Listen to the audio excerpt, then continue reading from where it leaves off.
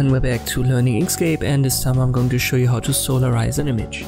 I've got the origin here, I press Ctrl D and drag a copy to the right side. It's selected, I go to extensions, raster, and we've got a solarize option. It's a simple menu, just one parameter.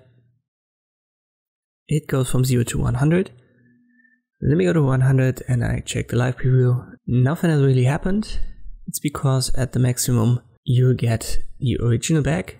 And if you go down, let me go to 90.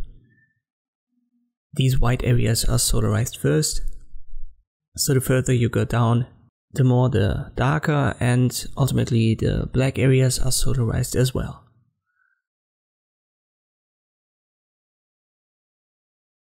If I go to 0.1, we've got this cold solarization.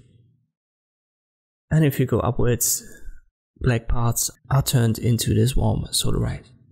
You can apply it and then reapply it, which gives you even more options to adjust your image.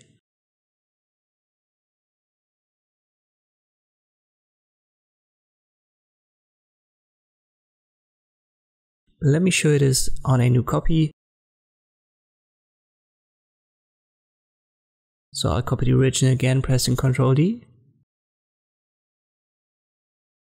Drag it to the right side. I go to extensions, raster, and solarize. And at first I'll solarize it at a low value, so that I've got these cold areas solarized, maybe to around 3. I'll apply it. Now I check the live preview again, and I go upwards.